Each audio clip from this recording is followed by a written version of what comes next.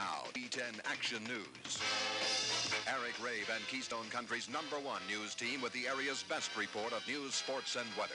Reporting Action News, here is John McClintock. Merry Christmas. We're in for a snowfall, and they were pumping gas for charity, but the big story on Action News, Christmas Day 1976.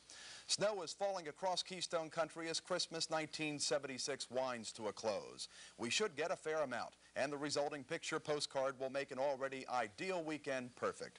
For Christians in the area, celebrations of the birth of the Christ child began toward midnight last night in hundreds of area churches. A torchlight processional at midnight last night began what has to be one of the most beautiful ceremonies in Altoona in recent years. Over 1,300 worshipers jammed Altoona Cathedral for a mass highlighted by a 60-voice choir and 15 symphony musicians performing segments of Mozart's Mass in C minor and the Coronation Mass.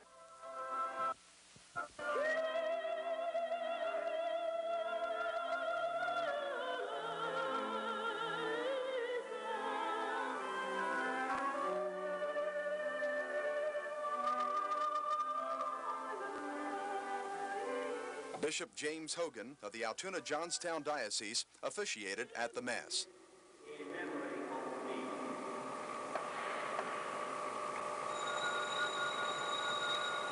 The 4,700 pipe organ joined with the orchestra and choir to serenade the Christ child and those who came to celebrate his birth.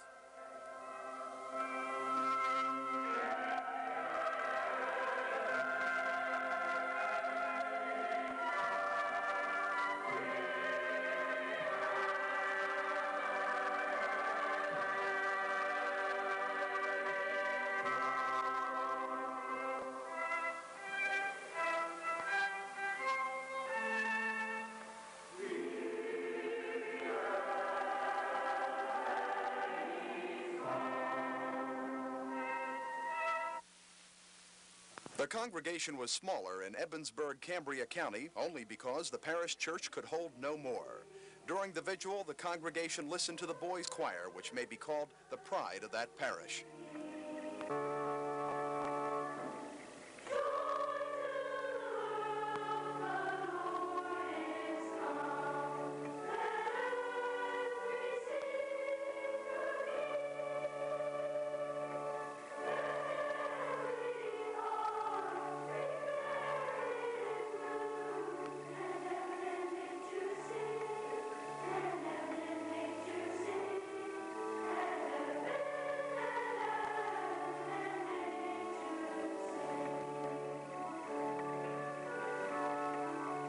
Monsignor Francis McKay and 4 other priests served that Mass. Like most of us, the 2 most important men in the country were spending Christmas Day with their families. President Ford was in Vail, Colorado, where he planned to open some gifts, and Jimmy Carter was in Plains visiting with friends and relatives. A Carter Christmas without Miss Lillian? Unthinkable. So, before the sun was up, the Carter clan called on Miss Lillian in her hospital room, and they gave her a massage shower head to ease the arthritic pain which put her in bed. Governor, how does it feel to spend your first Christmas as president-elect? Well, it feels the same as it always has. The only difference is that but instead of being at Mother's house for breakfast, we had to go to the hospital. But that's the only difference.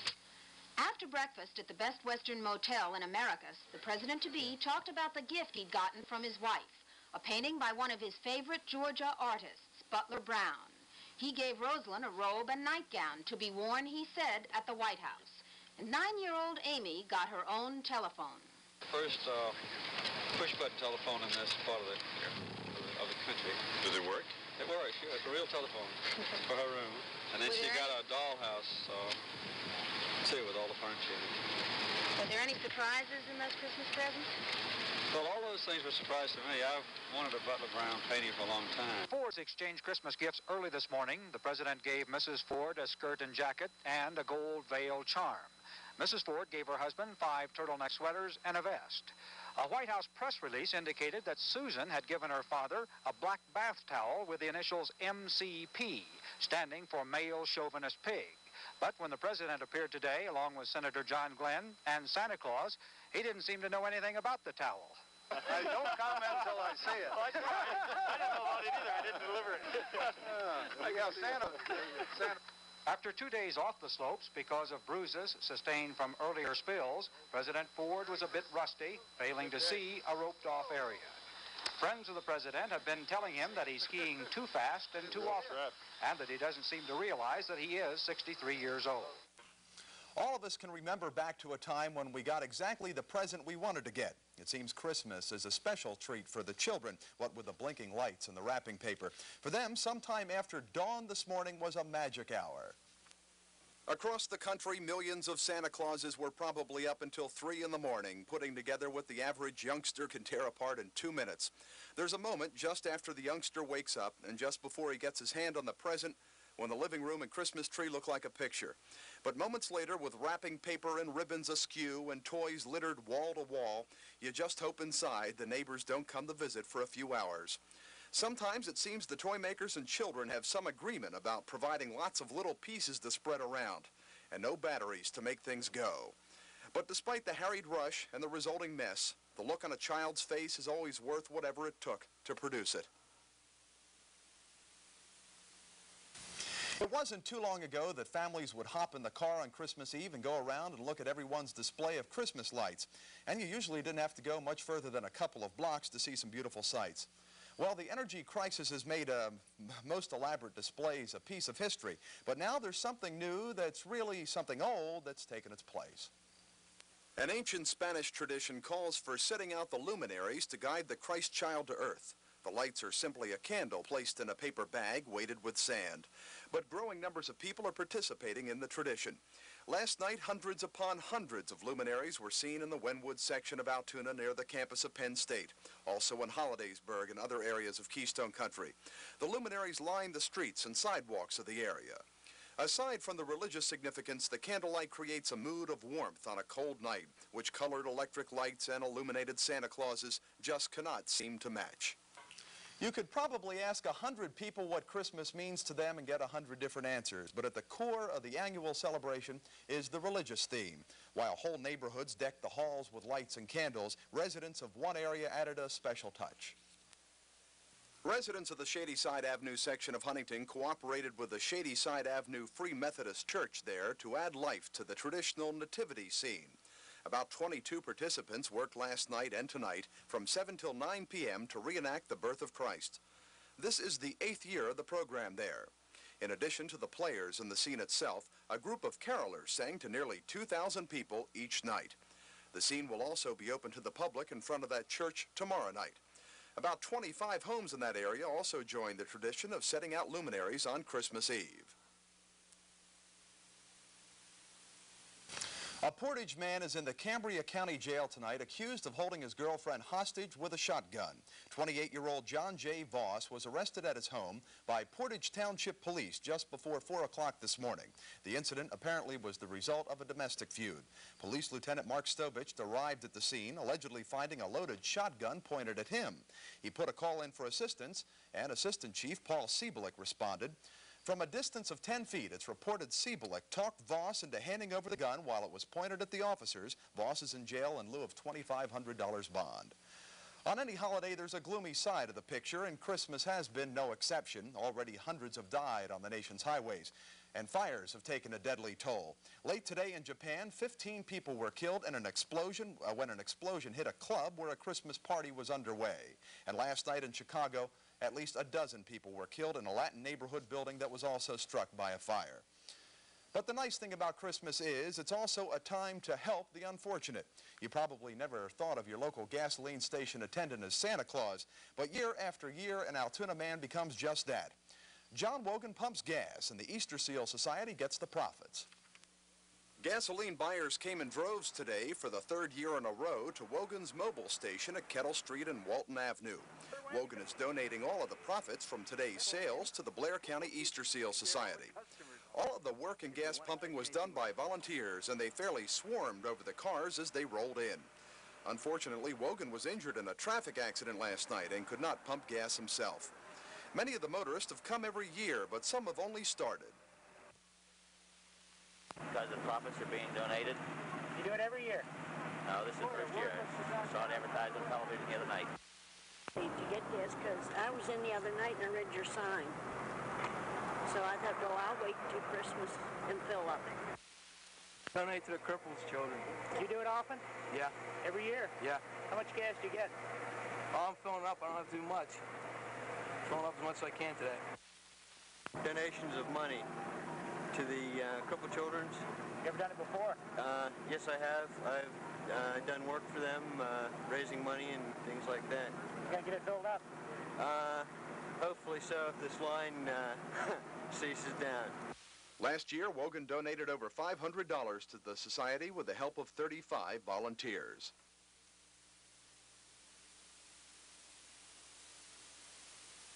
The sports world has pretty much taken a break over the Christmas holiday. There was a bowl game, and it was supposed to be pretty neat, but most of the fans decided to leave before the game was over. We're talking about the Fiesta Bowl in Arizona, where Oklahoma walked over the University of Wyoming 41-7. Today's college football really only served to whet the appetite of the pro football fan. Tomorrow is the game, the one that will probably overshadow the Super Bowl. The Pittsburgh Steelers and the Oakland Raiders will tangle to see who will play in the Super Bowl. Every time the teams meet, there's fireworks, and tomorrow's contest promises to be an explosive game. Will the luck of Kenny Stabler overcome the Pittsburgh Steelers defense? Well, tune in tomorrow. All these Oakland fans lining up in the middle of the night to buy tickets to the playoff game with Pittsburgh. Maybe they're masochists. They must remember 2 years ago when the Raiders had the playoff game won until Pittsburgh's Franco Harris wound up with a bobbled Oakland pass in his hands and ran it back for a touchdown, a play that's since come to be known as the Immaculate Reception.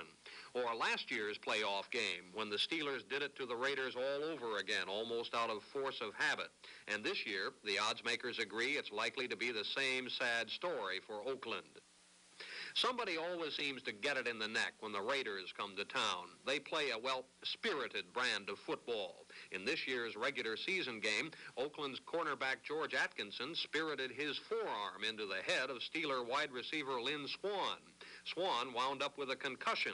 Pittsburgh coach Chuck Noll pilloried Atkinson so much in the public press that Atkinson's suing him for $3 million. The Raiders say they just play clean, hard football. Their enemies say they play dirty. One thing for sure, they don't play favorites. In last week's playoff game against New England, which the Raiders won with 2 touchdowns in the closing minutes, Atkinson, who's becoming something of a hitman for the Raiders, broke the nose of the Patriots' tight end, Russ Francis. The Steelers have now begun issuing dark threats about Sunday, intimating that if Atkinson tries any more of that, they'll give him good reason for a lawsuit, assault and battery. So whatever the score, the Oakland-Pittsburgh game is likely to be worth the watching for those who like their violence on television. With the Raiders and the Steelers, it's not whether you win or lose, it's whether you've got Blue Cross. Richard? Most of us would rather have seen it happen last night, but who's going to complain? It looks like we're having a white Christmas, even though it is coming a little bit late in the day. Snow started falling early this evening, and the National Weather Service has issued a traveler's advisory. The weatherman says we can expect 2 to 4 inches of snow around Altoona. There had been a heavy snow warning, but it has now been downgraded. Tomorrow, look for occasional snow, windy and steadily falling temperatures. By tomorrow night, the temperature should be about 15 degrees. On Monday, look for snow flurries as Keystone country becomes a windy ice box with a high of 20 degrees. Looks like we're having the first storm of the season. The present temperature, 33 degrees. Wrapping up the news, a family in Cambria County must think they met the real Santa Claus last night, and maybe they did. The Santa Claus was Merrill Apple and his wife of Hollandtown, Cambria County. They heard a nearby family wasn't going to have a Christmas, so they got together about 10 friends and collected some gifts. Then Merrill Apple put on a Santa Claus outfit and delivered the presents to the family. There may be Scrooges in the world tonight, but we don't know where they are. Christmas is a very special day of days to thousands of Americans. Many people are born on Christmas Day every year, but Paul Schrader of Indiana, Pennsylvania went one better.